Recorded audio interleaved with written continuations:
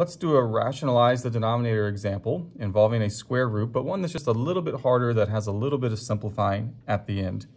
We're going to start this by multiplying by the fraction square root of 6 over square root of 6. The numerator becomes simply 4 square root of 6. The denominator, as you've probably seen previously, the two 6's multiply to make the square root of 36, and the square root of 36 just becomes 6.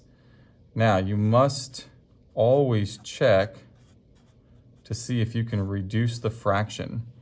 4 and 6 can both divide by 2, so we reduce that to 2 over 3. The square root of 6, because that 6 is under the square root, it does not get to be reduced by 2 like the other numbers, so we get 2 square root of 6 over 3.